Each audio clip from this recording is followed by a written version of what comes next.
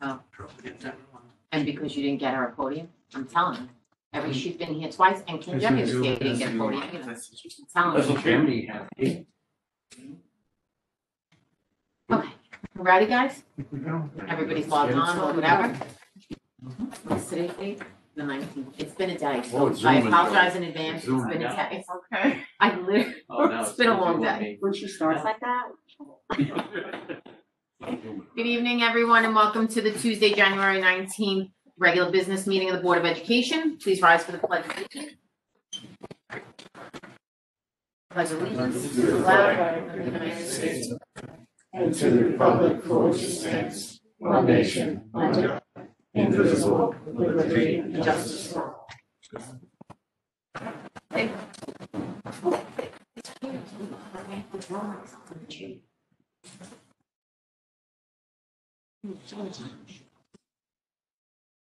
Okay, welcome everybody. Happy New Year. I need a motion to move dockets 0-197 through 0-200. So moved.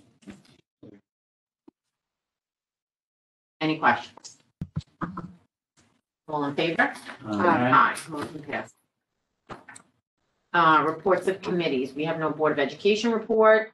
PTA, PTSA, and SEPTA. I do have Miss Mummondy's SEPTA report, so I'm gonna try to read through the highlight. SEPTA's next fundraiser will be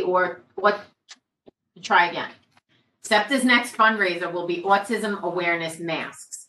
We would love to see many students and staff wearing them in the month of April. Information will be going home soon. And SEPTA's next meeting will be March 10th. It will be a Zoom meeting, as are most of them these days. PTA or PTSA, do we have anybody on? Michelle Thomas, are you on, or? This is Maki here. I don't know if Michelle's there, if that's okay. We have nothing really to report, just that we have our next PTA meeting next Monday, January 25th at 7 p.m. and that will be via Zoom or whatever. We'll send the link out. Okay, thank you very much. That's the 25th? Yes. Yeah. Okay, so I'll apologize in advance. I have a Nassau-Suffolk School Board Executive meeting that night, so I will not be in attendance, but Mrs. Shinsato will be there.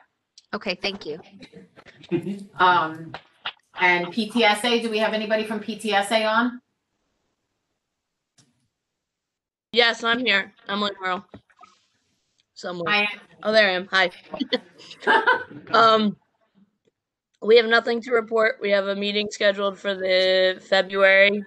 I'm actually not sure the date. I'm sorry, but I don't really have anything.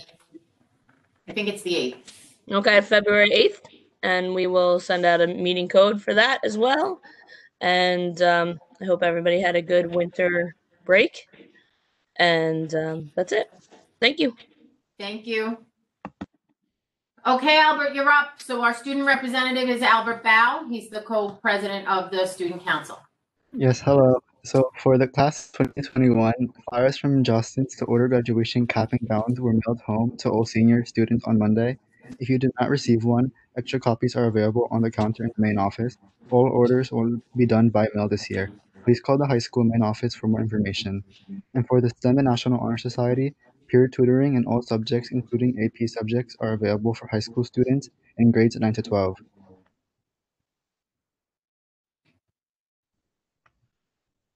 I'm sorry, I was muted the whole time. Okay, let me read it again. So for the class of 2021, flyers from Justin's to order graduation cap and gowns were mailed home to all senior students on Monday. If you did not receive one, extra copies are available on the counter in the main office. All orders will be done by mail this year. Please call the high school main office for more information. And for the STEM and National Honor Society, peer tutoring in all subjects, including AP subjects, are available for high school students in the grades 9 to 12.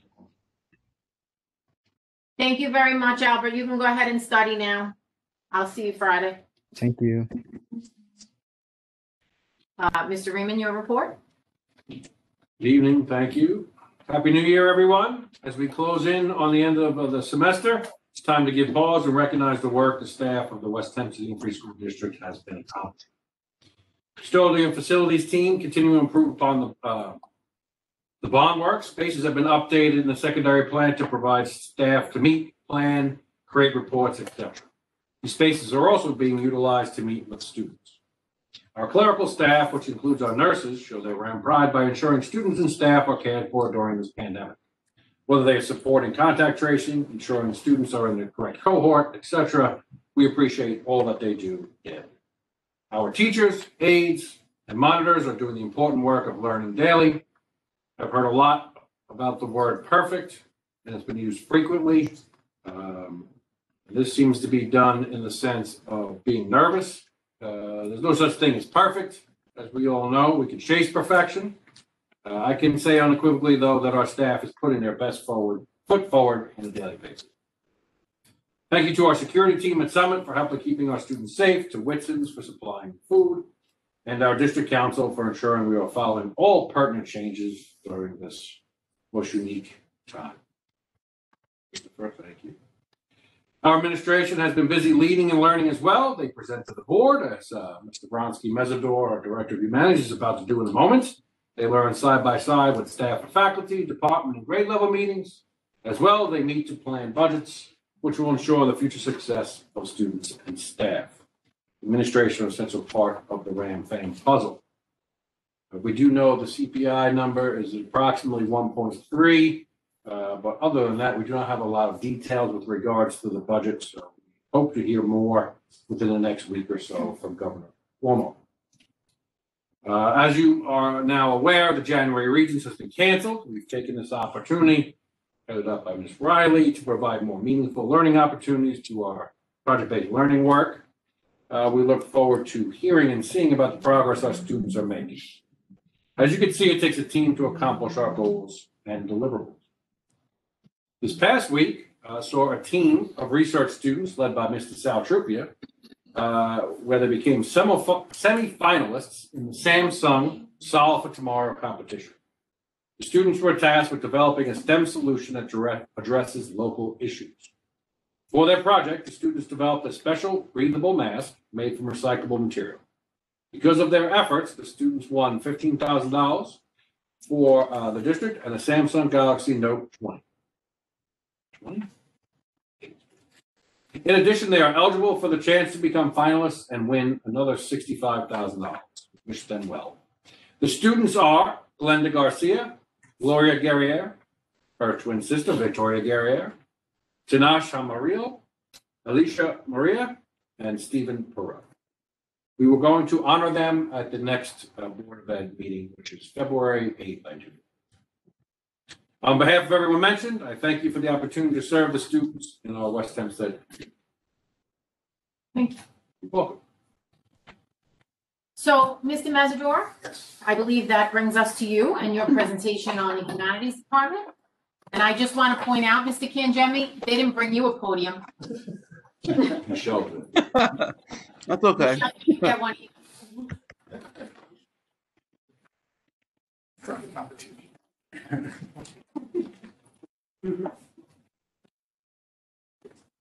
Well, good evening, ladies and gentlemen of the board. Thank you for this opportunity to speak and present to the board an update, to provide an update of the vision and the work that the Humanities Department is doing each and every day. I cannot stress enough the pride that I personally have as director and appreciation I have for the teachers that make up the department. For without their commitment, passion, and love for our students, none of the work that I will be presenting this evening would be possible. So I would like to take this opportunity to thank my team for their zeal and dedication in preparing our students for success. The Humanities Department, as you know, is comprised of 5 disciplines. I always tell my team, we are 5 disciplines, but 1 department. I like to use the example of the fist. We come together, we work hard together, and we're able to move anything, as long as we work and strive for the same purpose and goal. It is with that I would first like to provide your attention to our vision. As we move together and look at our vision, it is first and foremost dedicated to enlighten our students about the world around them. to instill in them the ability to think creatively, work collaboratively, communicate effectively, and become critical thinkers who aren't afraid to ask probing and difficult questions to solve problems. To accomplish this vision, all of the courses within the humanities department are guided by four main principles. One, the first principle is to prepare our students for success in the 21st century. The second principle is to encourage our students to face and grapple with complex issues that may arise throughout their lifetimes. Third, to promote and develop critical thinkers, problem solvers, be able to reflect and work collaboratively. And fourth, to prepare them to live in a society as empathetic citizens, to be lifelong learners and have the ability to have developed the skills to be successful in the 21st century. When I say the 21st century, it comes down to four key skills: critical thinking, collaboration, creativity, and communication. These are the core competencies that students need to thrive in the world that they're living in today and the world that they're going to be living in tomorrow.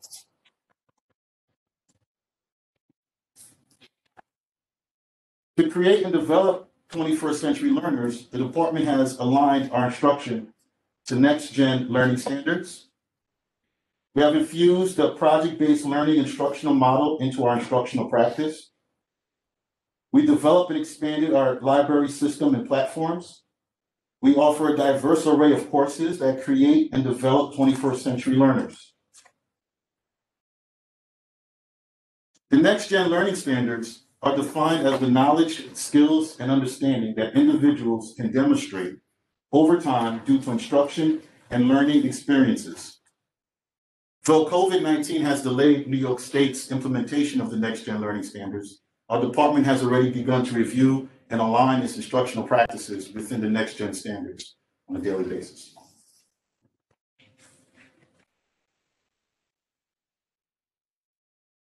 To align with the next-gen learning standards expectations of combining instruction and learning experiences, the department has invested time and resources to infuse PBL within the department's instructional practices. So in the 21st century, the way education has changed, teachers are no longer expected to just provide students with knowledge in terms of giving them the content. Educators must also work to provide students with the opportunity to develop that knowledge through hands-on learning and provide them with learning experiences. We believe that project-based learning is designed to do both of this, which is why we've invested our time in this instructional approach. Project-based learning is a method in which students learn by actively engaging in the real world and personally meaningful projects. It coincides with John Dewey's philosophy of learning by doing. The best way for students to learn is to actually participate in the learning process. On October 16th of 2019, through your support, our humanities team began a 3-day professional development series from the Bucks Institute, the gold standard of project-based learning. It was very exciting 3 days, I can tell you. The teachers got a lot out of it. PBL requires critical thinking, problem solving, collaboration, and communication to answer what's called a driving question. As a result of answering this driving question, they will create a high quality work where the students need to do much more than just remember the instruction. They need to actually use higher order thinking skills in order to learn and work as a team. So again, I really want you all to conceive of this as a working through the prism of making sure that they're prepared to meet those 21st century skills, which is why we invest so much time into this process. To support the students' work, to support our students' access to information and research, we have integrated our library automation system with Google, the platform that throughout the district the students are using. Students can also visually browse nonfiction titles, and we're using Sora and JLG Digital to develop and grow our ebook and audiobook platforms to support all of the learning that's being done now through technology and digital learning. We are currently in our second year of our AP Capstone program, where the emphasis is on research and academic rigor. Through the AP Capstone program, The first year, the students take what's called the AP seminar. The second year is AP research.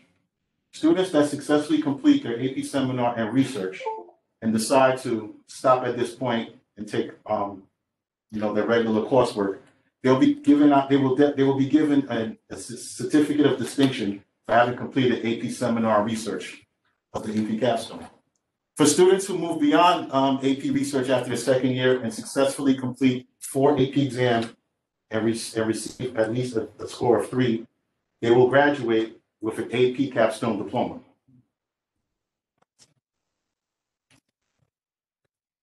Our Syracuse University Project Advance, or SUPA, as we fondly call it, this is a college credit bearing course where our students discover the elements of persuasive speech. They build a solid understanding of the fundamentals of public speaking. Again, the idea behind this class is to prepare the students for wherever life may take them. In the world that we live, as we all see, presentation is one of the key components of success, and we want to make sure that our students are prepared for that. We are very proud of the addition and development of our Spanish for Native Speakers course. This course is designed to strengthen and further develop the native language skills and cultural appreciation of our native Spanish speakers. The New York State Seal of Biliteracy is something that we really thought about, and in considering the global world that our students are going into in the 21st century, and providing them with the ability to stand out in a competitive job market, the department offers our graduates who are proficient in 1 or more languages, in addition to English, with the New York State Seal of Biliteracy. Over the past 2 years, West Hempstead High School has been able to bestow this seal on 8 of our graduates. We are looking to double this number over the next 2 years by building a pathway through our Spanish for Native Speakers courses, which I had addressed earlier. We are also proud of the many advanced placement courses that we have. In English, we have our AP Literature and Language, and AP Language. In Social Studies, we have AP US History, AP World History, AP US Government. In our world languages, we have AP Spanish Language. And of course, we have our AP Capstone Seminar and Research.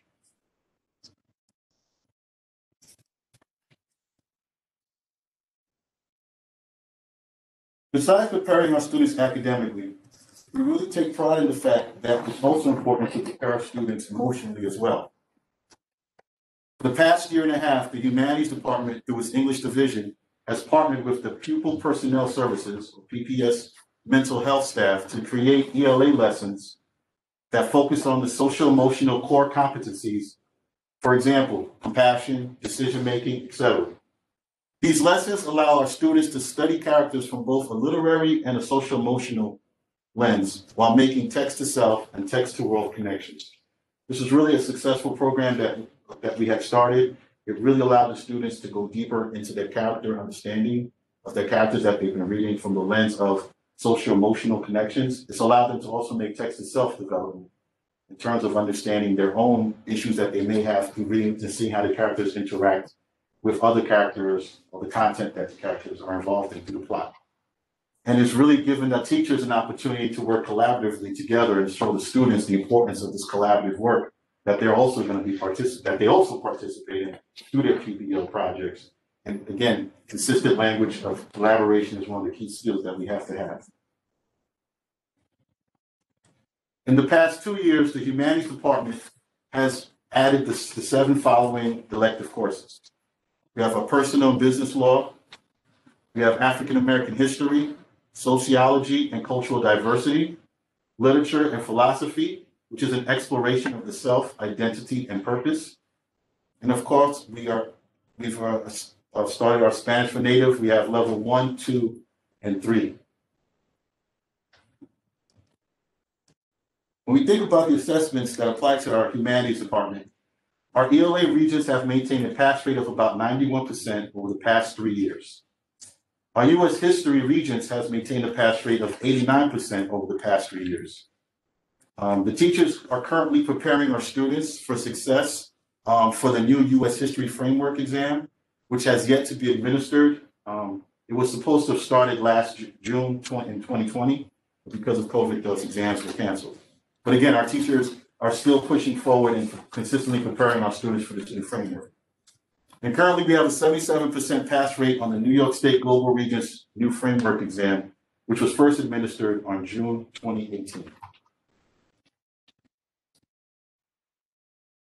This next slide I'm really proud of because it really speaks to the tenacity, the determination of our students and our staff. In light of the COVID-19 epidemic, where the College Board revised their AP exams, and our society and the community dealt with the global pandemic, changes to our instructional practices and methodology, and social unrest, 57% of our students were still able to score between a 3 and a 5 on their AP exams for the 2019-2020 school year. This is something that I'm very proud of. It shows the resiliency of our team, of our students. So in closing, the Humanities Department, through its course offerings and instructional practices, will prepare our students for the 21st century. We're going to support and develop the skills that they need to grapple with whatever complex issues they are presented with. We want to promote and develop their skills in reading, writing, reflection, critical thinking, problem solving, and collaboration. We want to prepare our students to become successful, productive members of society who can appreciate others, experience empathy, and become lifelong learners. A process and a vision that will benefit West Hempstead as our students grow and become the next generation of its citizens. At this time, if there are any questions from the board. Thank you very much. Very nice presentation. Does anyone from the board have any questions? No questions, just to applaud you. I can't imagine how difficult it is to still teach to different goals and objectives, given the fact that our students, between the hybrid, between the remote, what they must be going through personally, and that you are connecting that social emotional piece, which is so important. So thank you. I have two questions actually. Just one to just confirm, sealed by literacy. So if a child did 4 years of language and was proficient in that language, that child is then going to get that sealed by literacy? Is that So correct? there's a process whereby we have a sealed by literacy committee. What happens is a student must meet a threshold of 3 points by the state. Those points are vary. So for example, if they scored an 80 on their ELA Regents, we didn't have the nicest lab, but if they scored a proficiency to commanding on their nicest lab, they get a point. The final 2 points comes from a presentation where the student presents in their home language, which oftentimes would be English, and the new acquired language, which can be either Italian or Spanish. They have to do a presentation to the Sealed by Literacy Committee, which is made up of myself, our world language teacher, our English language arts teacher, English new language teacher, the director of ENL, and Mr. DiTomaso in the high school as well. So once they do their presentations, we have a state rubric that we utilize to judge their presentations for both language, and then thereby, if they meet those standards, then they will be presented with the sealed by literacy. Gotcha. And number two, because actually I should have asked Mr. Cangemi the same question back then, was I know we're all very happy with the project-based learning, but being that we're replacing right now because the state has canceled the regions, and so there's no generic midterms, they're doing PBLs for most of their midterms. Do you find, just your own personal opinion, do you find that you think they're doing better? Like, do you think it's better to have them doing it as a PBL versus taking some standardized exam? So the key thing is this: when it comes to standardized exams, it really focuses on skills. And in doing the work in terms of the consistency in the classroom and allowing the students to do the work like the PBL focuses on, it actually builds upon those skills of critical reading, of being able to look and do a text analysis, being able to notice and appreciate the nuances between questions. So at the end of the day, in my opinion, I feel as though the PBL does prepare the students for their state exams. If I had my way, I would think that I wish that there were more, that besides the state exams, students were also assessed in other ways and other avenues as well. Because to me, that truly provides the student an ability to show what they really can do. And I think that in light of this unfortunate circumstances that we're currently in with the pandemic, I think that the PBL is preparing them, and that I also feel is giving them the soft skills that they need that they can infuse as they take the exam. To just sit and prepare the students for exam is not really knowledge. It's more about a process. What we're trying to do, our main focus is to provide them with the ability to acquire knowledge and the ability to become life learners. And ultimately, that's why I think that will translate well for the exam. Because either way, when they sit and they struggle with a problem or a question, they'll be able to think about what do I normally do when I have a problem with one? What are the steps I normally take when I need to find an answer? And sift through, the distractions and get to the key component of what I'm trying to do. So these are the things that the project-based learning approach allows the students to develop organically, that they will be able to support them. Thank you. Does anybody else have any questions? You bored them into silence. I'm humbled by that. Thank you. Thank you.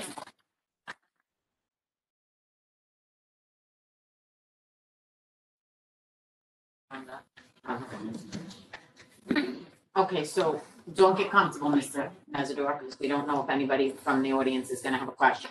So at this time, we have reached the period for district residents, Island Park residents, and/or employees of the district to address the board. This individual will be limited to 3 minutes of non-confidential agenda items with an overall maximum of 20 minutes if needed. If you have a question, can you type in the chat box that you have a question, and I will call on you by name, and then you can unmute. As I'm choking.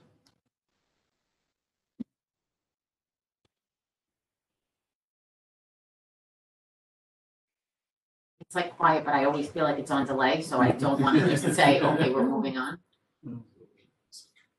All right, so as there's nobody typing in the chat box, I'm going to move on, and there is always another session at the end of the meeting. So at this time, I need a motion to move docket 0-201 through 0-206. Second. Any questions? All in favor? Aye. Aye, motion passes. Excuse me. I need a motion to move dockets 0-207 through 0-216. So moved. Any questions? All in favor? Aye, motion passes. Excuse me, we have no old business, new business. I need a motion to move dockets 0-217 through 0-226 to the February 2nd policy meeting. 0-217. Oh, I'm sorry, 0-217 through 0-225 to the February policy meeting. Thank you. So moved. Second. All in favor? Aye. Aye, motion passes. And a motion to move docket 0-226. So moved.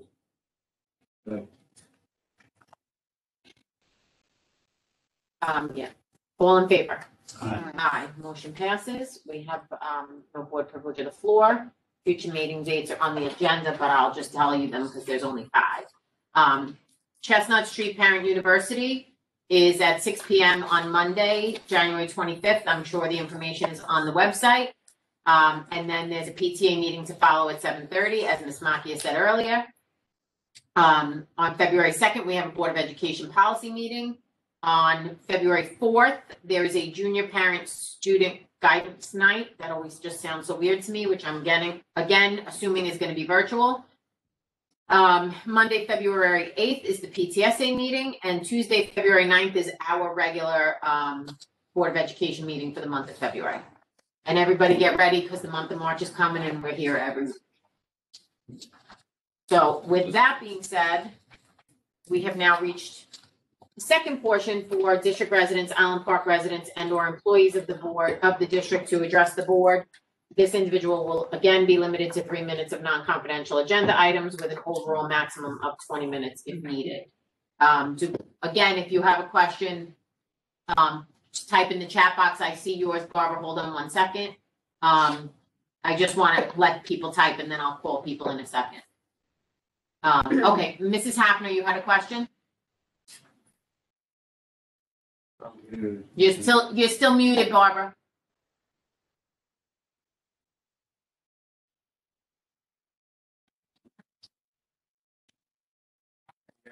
There you go. Yeah. Okay, great. I am a member of the Equity and Education Committee for the Long Island President's Council. And we just recently talked about the CRS, or Cultural Responsive Sustaining Education, that was put out by the SEG back in 2018. Are we participating in that? How are we rolling out that program? CRS stands for Cultural Responsive Sustaining Education. Mr. Raymond, do you want to answer? Because I don't know anything about it. What's that? I said, do you want to answer? Mrs. Tripp is waving her. Wow. Mrs. Tripp, do you have something you'd like to say?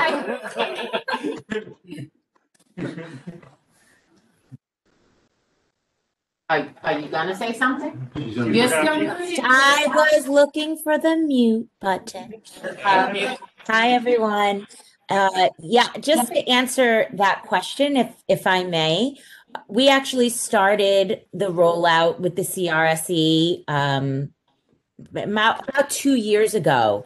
And the professional developer that we had been working with, Kelly Cordero, who is part of BOCES, she was actually doing that work with us in workshops and during Superintendent's Conference Day, and it was ongoing as part of the E&L plan. This year, because no one was able to come in for professional development, it is on pause right now, but we already started the work with the CRSE, and it was continuing with the rollout to the staff. That's great that you started in kindergarten. This goes. I'm sorry, Barbara. No, I mean K-12 in our school district, in the West Hempstead School District, not at Chestnut Street. It was K-12 initiative that came through work with the E&L department. That's great.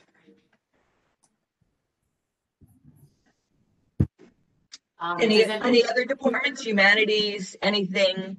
Math, science? District-wide. It was an initiative that started through the E&L department. That was district-wide. So the professional developer provided PDs after school as well. I know you're aware that every department also receives 2 hours of training in E&L as part of the state mandates. And so the district offers that. So it was given out and provided to K-12 district-wide, all departments, all grade levels, everyone through our professional development program.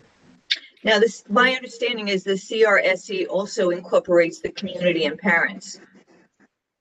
Yep, it's broken down into 4 different categories: administration, yes, teachers, students, and families. And so that we did get started on all of that work. So we've had parents and the community involved in this? Again, it got started. Okay. And then this year got cut off because of COVID. It's Yeah. work that Okay. needs to Thank continue. you, Ms. Tripp. So Barbara, it appears that this project was started and put on hold due to COVID. And upon the ability to restart this program, it will go out again to all those people. Great. My other question has to do with, I actually sent an email to Mr. Joel Press regarding the tax liabilities on properties that have now become tax exempt, and how does that affect our community and our tax liabilities? Mr. Press? So I reached out to Nassau County.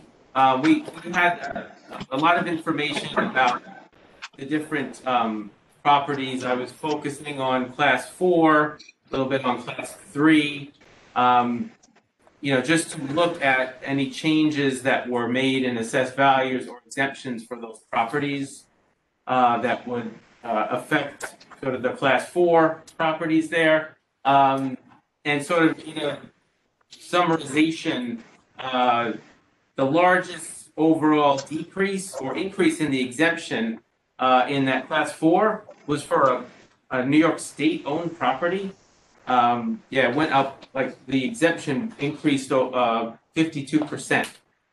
I'm trying to find out why, so I got the information. I've been trying to find some time to get more information from the county, so I'm still working on that. And then next in line there were, in terms of exemptions, single exemptions for a single property. Actually, that was the New York State. The two next largest increases in exemptions in terms of groups, much smaller, were for overall religious-based institutions, which that increase was just under 3% of the total net increase in the exemptions, and then the town of Hempstead. So I don't have the information as to why. There were a few new exemptions that were put on. Wait, excuse me 1 second. Barbara, could you mute your mic for a sec, just because we're getting feedback and I don't know if everybody can hear him. Thank you. She did it. Okay. Sorry. So just there were a few property. Well, I guess it's really one property that had. Well, I guess actually no, it's two. The information they sent was a little off. Hank got some new exemptions where these on properties that they did not have exemptions for before. Wasn't significant in the overall scheme of the changes. I think that New York State property really skewed things because their increase in their exemption was larger than the overall net increase because there were a lot of reductions in the exemptions for other properties. And then the equestrian center over on Eagle Avenue did get a 20% increase in their exemption. Overall, it's only about 1.8% of the overall net increase, but their increase was fairly significant. So I will look into that to try to get some additional information. The county sent me the information. They were nice enough to do a comparison year to year to see what the changes were from the 2020 fiscal year to the 2021 fiscal year. And so now I started doing a little bit more digging into the details. I'll have more information once I'm able to speak with the county, so I can provide that at the next meeting. Am I incorrect? I believe you also told me St. Thomas got an increase in Yeah. deduction. Yeah, Not overly significant, but. Right.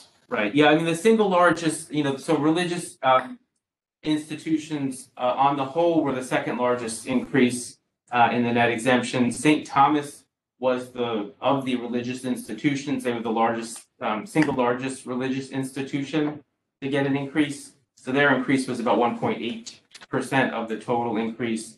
And then Hank, with their increase was about 1.2% of the total increase. There were some reductions in the exemptions for other religious institutions, which is why if you add the two, Hank and the St. Thomas together, add up to more than the total net increase because they were offsetting decreases in exemptions for other religious institutions.